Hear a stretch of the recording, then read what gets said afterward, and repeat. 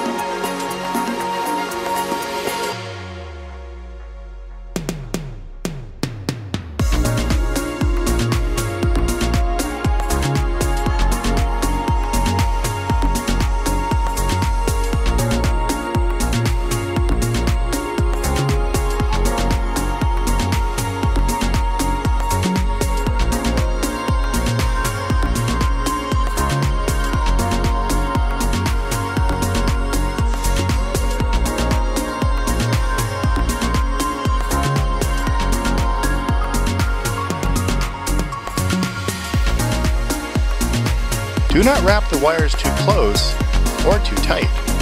JD servos may not be able to move freely.